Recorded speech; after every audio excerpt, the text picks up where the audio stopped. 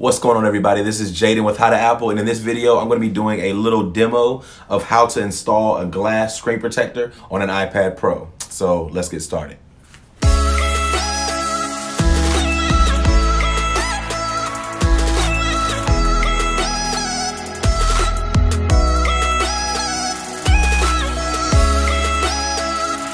Guys, if you already follow me on Instagram, then you probably know that I broke my iPad Pro screen. So I went ahead and went to Apple, got it replaced. They just replaced the whole device itself. So now I'm gonna definitely be putting a screen protector on this device. Which brings me to another point. If you haven't subscribed to this channel yet, go ahead and subscribe. If you wanna also follow me on Instagram, Snapchat, or Twitter, feel free to do so. About to run out of breath, but feel free to do so. That way you can get involved with some of the engagement going on this channel. So without further ado, let's get into this installation.